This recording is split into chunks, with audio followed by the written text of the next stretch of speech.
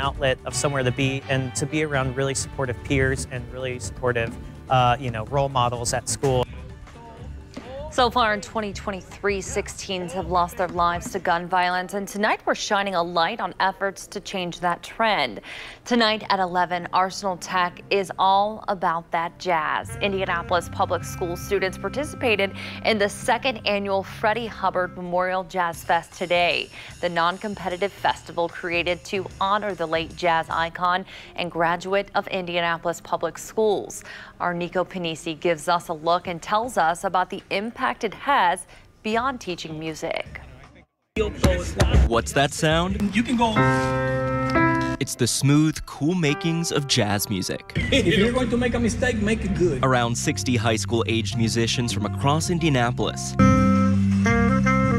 learn from industry greats Almost sounds like a bass. at the 2nd annual Freddie Hubbard Memorial Jazz Fest on Friday. It's more than just about the music, it's really about the culture. Professional drummer Richard Sleepy Floyd is here to uplift the next generation of musicians. He says jazz history is intrinsically black history. Learning the tradition, the musicians, the history of the music. And that's what makes jazz so unique, because it has such a rich history that can be traced to many different locations across the United States. And one of those locations is right here in Indianapolis, the birthplace of jazz great Freddie Hubbard, who the festival's named for.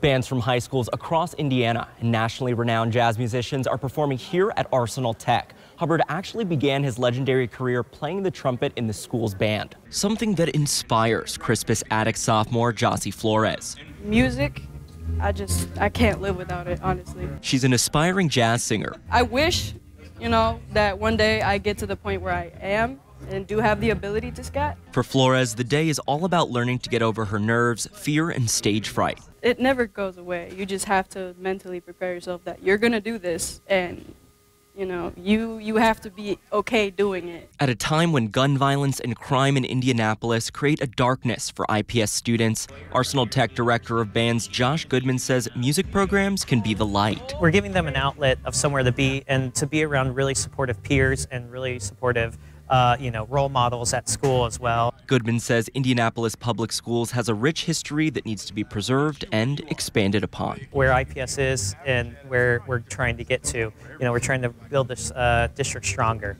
And that's the whole thing with rebuilding stronger. And so honoring the past and then building on that as we go in the future. Working for you, Nico Pennisi, WRTV. And all proceeds from the Jazz Fest will support the Tech Jazz Band for future trips, sheet music, and scholarships as well.